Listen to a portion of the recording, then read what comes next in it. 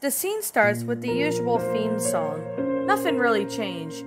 The same pirates singing, same animation sequence, and alike. But after the song ended, a title card faded into view. The title card read, "The Talk."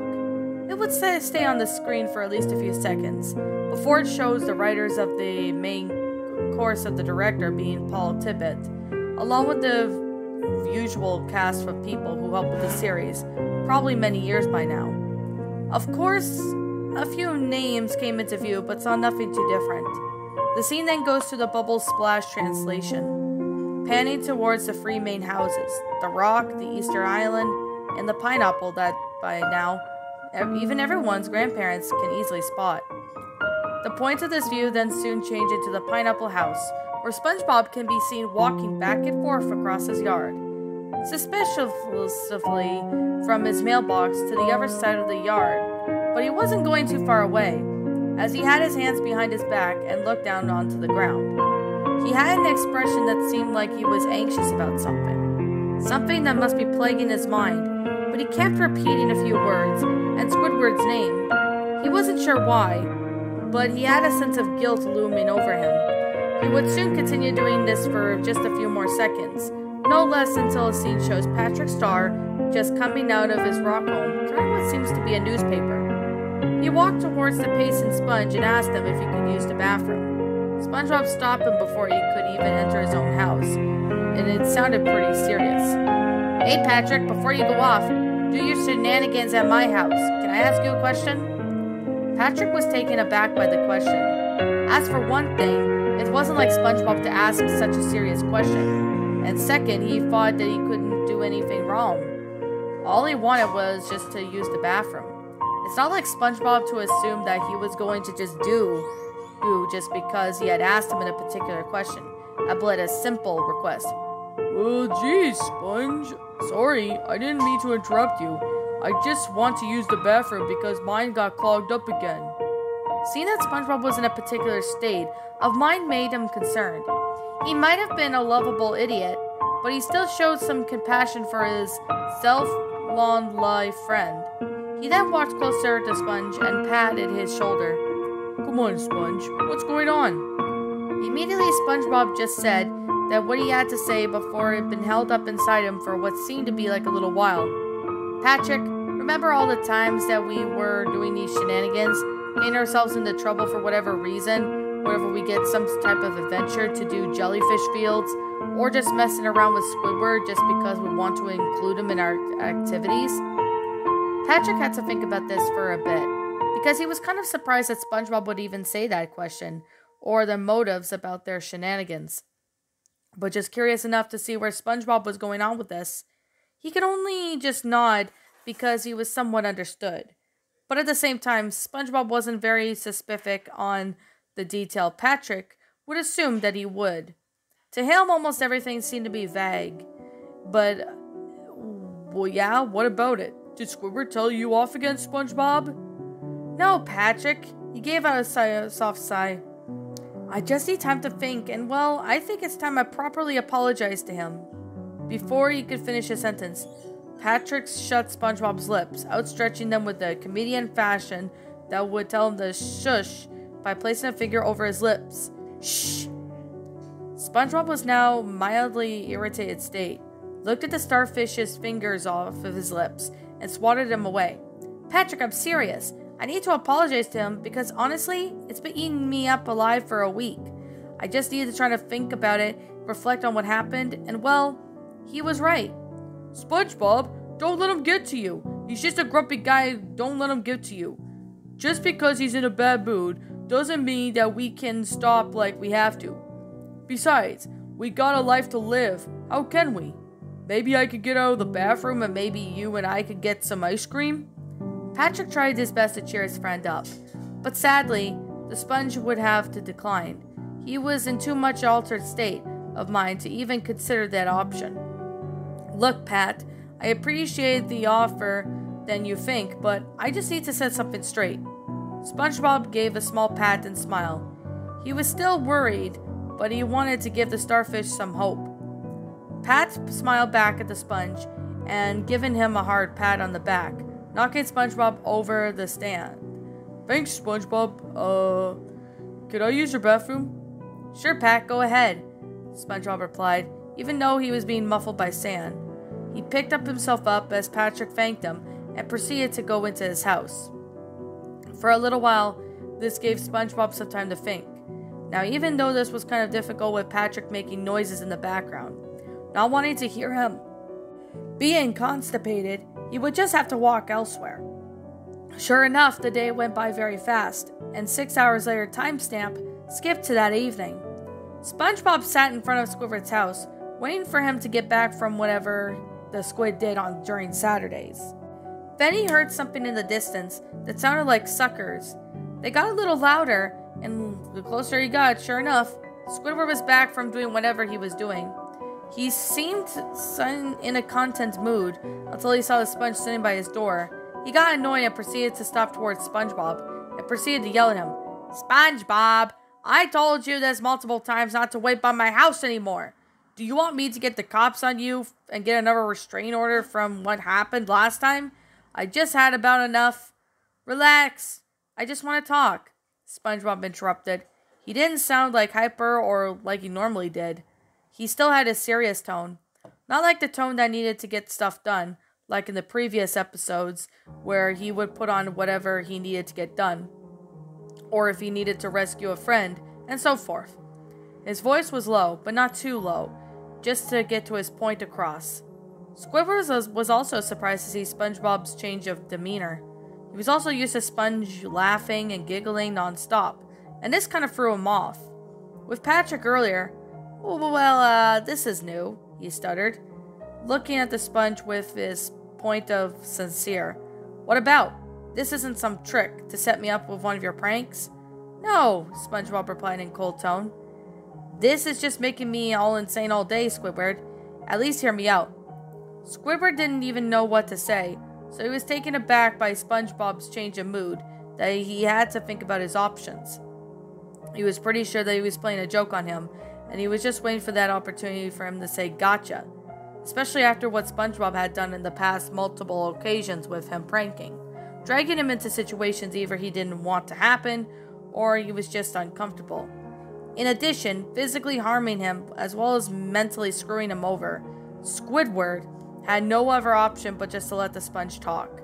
He grabbed his keys, sighing before opening the door. Well, if you want to do this, feel free to come inside. However, if this is one of your elaborate pranks, I'm kicking you out, and I'm getting another restraining order. SpongeBob didn't say anything else, and he and Squidward both entered the house and shut the door behind them. The scene that delivers another bubble splash as the screen transitions to SpongeBob and Squidward sitting across from each other at the table. The two were staring at each other what seemed to be like a few seconds before Squidward broke silence. So, go on now. You've been waiting for me to come home so we could talk about something. Whatever it is, spit it out. SpongeBob sighed and looked down at his fingers, trying to fiddle with them, or at least not before long, when he looked at Squidward dead into his rectangular eyes, and Flato just replied, I'm sorry, okay? Huh? Squidward was just seen as plenty of surprises from SpongeBob, but this had to be a first time he was generally just shocked of his advancement. He didn't think that SpongeBob would say that, even if he thought he was going to pull off another trick. By the tone of his voice, he really would have seen it coming. He didn't speak it and just let the sponge talk. I'm sorry all about the shenanigans that I have caused during the past. We were just having fun. I didn't think at the time that you would probably get irritated, or at the very least, subtly angry. I only wanted you to participate in the activities, because honestly, I feel like you needed to help people out with, wanting you to participate in activities, but hang out, maybe just want to have a little bit of fun enjoying your life. I know that I'm not 100% up there, SpongeBob pointed out at his head. There's something I do know, and that whatever happened in the past was unacceptable to me, and I had a lot of time to think about my actions. And I just want to say, I'm sorry for putting you through a lot. Our intention ended up turning out to be the opposite. Me and Patrick, our definition of fun are completely different from your definition of fun. And I probably should have kept that in mind that one Sunday when we had just took that one day out of day to rest because of our good deeds. I never knew how much it affected you until now." Squidward had no idea what else to say. He was more or less of words of what the sponge had recollected. He had remembered that one day when it was practically ruined due to the community service. Now that he had to serve for the rest of his life every Sunday, he wanted to get angry at SpongeBob. However, he couldn't find himself to properly yell at him because he was being upfront and honest. "And all above all, I am sorry for my shenanigans at the Krusty Krab. What was I thinking? Getting all worked out about 2 employees going to be on who's going to be employee at the month? Honestly, I think at the time I thought it was like a golden award, being a high pedestal just because I did do all the hard work. But at the end of the day, we're still going to be stuck working at the Krusty Krab for probably a long time. I don't know how else I can tell you how sorry I am. I can't even tell Patrick too much, because yes, I know he's my best friend, but he won't get it. He told me that you were just grumpy old man who wants to be a bummer on all day in a way. I could agree. However, I know I'm not innocent either." Squidward seems lost, as he rubbed his eyes softly, before just looking at the sponge with a look of concern. He wanted to feel another emotion, but something restricted him from doing so, emotionally bonded. In a combination with being shocked and uncertain, it had made him cautious. But a part of him just wanted to speak his mind. But just be a mature person, he would have to wait for him to finish. "Above all, it's my fault that you're angry at me, Pat, and mostly everyone at Bikini Bottom. This has been bothering me recently, and I just want to get this out of my head without sounding like a fool. All in all, I'm sorry." Squidward then held up a tentacle. It was his turn to speak. He sighed and looked at the sponge with a serious look. His tone was the exact opposite. "I'm sitting here very, very slightly conflicted, because if you honestly want the entire truth when I listen to what you say, as much as it seems that you're trying to better yourself, I will always say that lingering truth of absolute meaner that happened between you and me, and I'm sure many people in the back of my mind. I said it so many times before, and I'll say it again, that you abused my trust. I can't exactly trust the fact that you've been saying you've been improving yourself, and how can you approach certain situations? I will never be able to forget the pain I felt whenever I have thought of you after our fights, and even if you wanted to call them that." SpongeBob started to tear up. He then shook at Squidward's words. He didn't break into a sobbing fit this time. He just took it, and he was right. "I'm honestly trying to think of how much to finish this off, because all I think about anymore whenever I get reminded of you is utterly emotionally destroyed I was. I listened to what you said, but I don't think I can emotionally take it. I don't know, Sponge. I don't. What do you honestly want me to say in response to all of you, SpongeBob? You say how emotional you'll get from the situations when you're all that instigated them. How did you think I felt and still fail? Honestly, I could have been a bag of dirt and ignore you completely. But I'm not that because I have people come up to me and bring you up. It makes me uncomfortable when you get brought up, because I'm honestly being used to some sort of shield, or some guinea pig for elaborate prank, or experiment, or whatever else you have in mind. If I could even remotely I don't know, be okay with you, I guess. I would, because I immediately calm you any time, but have gotten reminded of you." SpongeBob didn't say anything else. He just let the squid talk, and after hearing what he had to say, he completely understood and might have had a hard time understanding and processing this information. He has to come to terms with whatever he did cannot be undone. It has been like this for a decade or two, and had pulled it off and said shenanigans with Patrick. He only had shed a few tears. He could wipe them with his face, and he tried to compose himself, even though at this time it's not the easiest thing to do. He wanted to remain strong for the squid. However, Squidward can see it right through him. "Don't you even think any crying is going to get you any way out of this, SpongeBob, because it's not going to save you in all situations. Just accept the fact that you messed up and that you can't change, and whatever happened in the past, you could try and make up the amends for me. But I mentioned before, I'm very conflicted, and if you're being honest or not, you've pulled this off too many times, and it's hard for me to believe you." "You're right, Squidward. I just wish I knew I can make it up to you. I practically shattered my chances with you becoming a true friend. I could probably try and make it up by running to some errands for you, but I don't know what else I can do. All I wanted to say is that I apologize for everything, even though I repeated it more than a few times. I just can't get over it. The two of them became silent. None of them exchanged words for that long. Uncomfortable silence. SpongeBob eventually got the courage to get up from one of Squidward's chairs, and he left. He just looked at Squidward once more. Squidward then got up from his chair as well, and proceeded to follow him. It seemed like he had sympathy for Sponge. However, he did have something to say. If it makes you feel better, even though you and I had some rough times, there were a few times where I generally did have fun time with you. Although I would have preferred it if you respect my boundaries like every other adult. Anyway, can you not tell Mr. Krabs?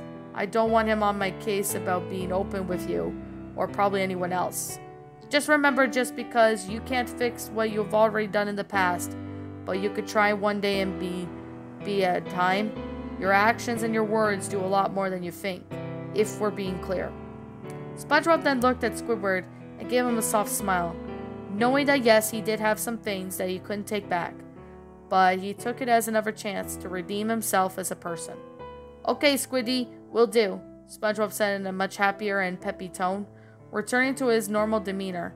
Squidward would then open his door, and SpongeBob would proceed to skip outside as he normally would do. Squidward then smiled back before shutting the door. The scene would then pan out very slowly, from Squidward's house to the sound of the clarinet. For once, Squidward's clarinet sounded good. The rest of the episode just fades to the black, as a bubble transition appears again, and in the episode properly. Well, I guess this is my review on the story that Paws the Arabian Mal wrote called SpongeBob Lost Episode to Talk. Now, this is a SpongeBob Lost episode. I mean, it's not cliched or anything like that, which I'm impressed for it because, yeah, I'm going to be honest when I say this. Most creepypastas are just cliched and they sound the exact same. But like I said before, I mean, this honestly had a really good concept for the story of its own self. I mean, the fact that SpongeBob is, apologizing to Squidward for all the, shenanigans that he and Patrick have done in the past. Like, anyone who's watched SpongeBob should know, that what SpongeBob, how he acted in this story is completely out of character. But, I mean, there is a good reason. I mean, if SpongeBob really means it, then I guess Squidward will have to see if SpongeBob, changes or that. Because, yeah, I mean, I know SpongeBob and Patrick have caused, havoc on Squidward, in the show, especially for those who have seen it. But, I mean, if SpongeBob's really that sorry for all this shit he's done to Squidward, then the best thing SpongeBob could possibly do is just make up for it. Like, yeah, like, I mean, I do like the concept of it, of its own self, as well as the grammar and that. I do really can see, SpongeBob doing that in this sense. That's probably just me, but, I don't know how anyone else, might take it as. People might look at it and see something else. But like I said before, I mean, it's a pretty good story. So you did a pretty good job there, Paws. I really do enjoy this story. I thought it was well made. It does have a great concept. And yeah, I can honestly see this being believable in a sense. Because yeah, I know, this is uncharacteristic of SpongeBob to do that, especially to Squidward. But yeah, I mean, it's still a pretty good concept. So I guess with that being the case, that being said, yeah, like I'm just gonna say, this is simply my own personal opinion, and if you happen to disagree with me, that's fine too. We're all entitled to our own opinions regards to these creepypastas, and this is simply my own personal thoughts. I'm gonna give this story a 10 out of 10. It's a pretty good story, not cliched, and I can honestly see SpongeBob maybe somewhat doing this, but yeah, I mean, despite all that, it's still a pretty interesting story. I could definitely see SpongeBob doing something like this, especially after he and Patrick do all that shit. So I guess with that being said, what did you guys think about this story? Did you enjoy it? Did you not? Also, what we have done personally to help make this story a lot better? Feel free to leave me know what your thoughts are down in the comments below. I'm the Queen of Lions. Thank you so much for watching today's episode, and if you're new to this channel, Be sure to like, comment, and subscribe because I make brand new videos every single day. Don't forget to ring the notification bell to when I upload, so that way you guys will not miss an upload. And as always, I'll be seeing you all in the next video, and please roll the outro because I'm out.